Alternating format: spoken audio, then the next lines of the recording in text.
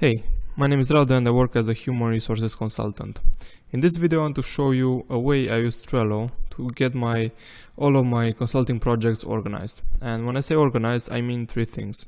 First, to know what is the status of my leads and opportunities, to know what are the customers I'll need to contact, what are the offers I'll need to follow up, and so on. Second, I'll need to know what are my active projects and which projects have a higher priority than others. And third, it's about knowing what are my projects that I've put on hold, and maybe also to see a history of my closed projects. Okay, this is what I want to do. This is where I want to get to.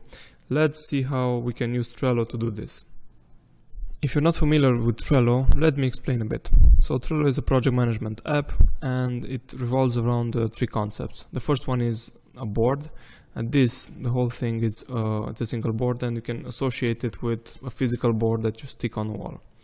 The second one is the list. This is a list, and on each list we can have multiple cards. And of course we can have as many lists that we need. The cool thing about Trello is that it allows us to easily move cards between lists and thus showing progress. And this is the idea behind my way to organize my consulting projects. Okay, let's start with a clean board. The first list I want to create is a list of leads. I assume that you know what leads are. These are possible projects that I may be able to close if I negotiate, if I find out more about these projects. And here I'm going to write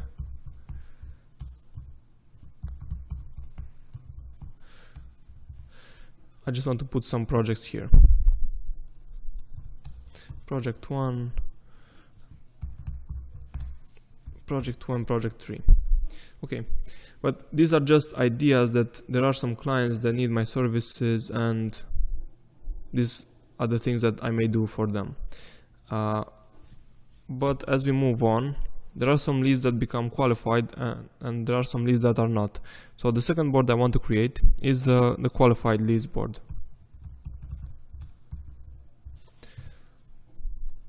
Okay, and some projects will jump to this list, let's say maybe faster than others.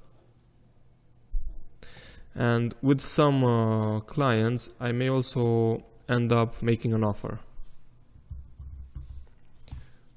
And this is why I create this list. Let's create more projects. And as I move on, projects move from left to right. Some of them become qualified and some of them move into the offer stage. But as I make the offer, some of the people will accept my offer and some not. And this is why I'm going to create these two lists. First one is with the last project, so I have a tracking on what is the number of projects I've lost a negotiation. Maybe my offer wasn't good enough, or maybe the price was too big or too small or whatever. And I also want to have a tracking on my won projects. And you can see that using Trello, I can easily work with priorities.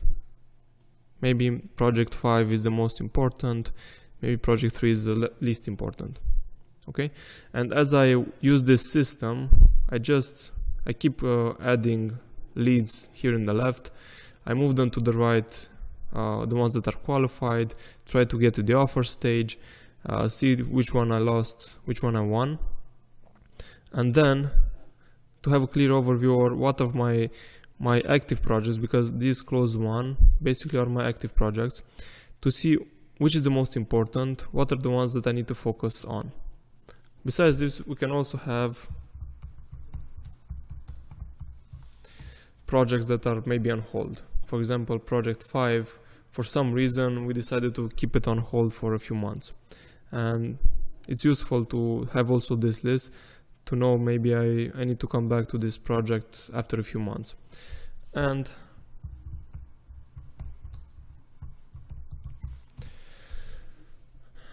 I also have a projects archive list, because for example project 1 maybe is over, it's closed, I don't need to focus on it, I don't need to work on it, so I move it to the archive.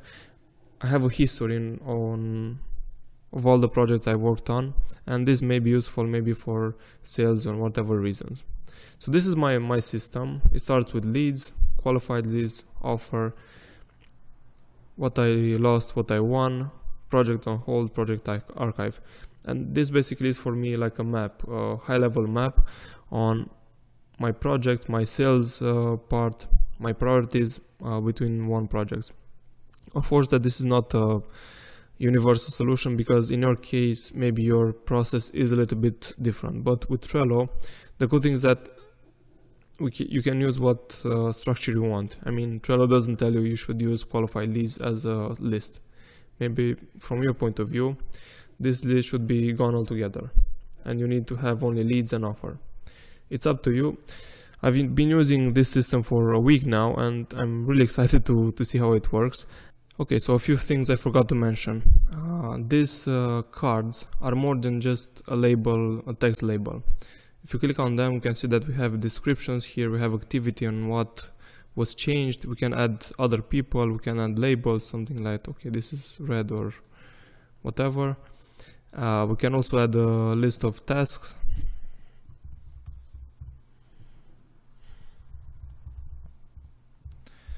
Okay, due date, attachment, and other things. This can be useful because it can offer us an overview on this project, and the whole thing about Trello is that it's very good in collaboration. I can share this board with other people, and other people can also move the cards here from left to right. So this is a good option also for small teams.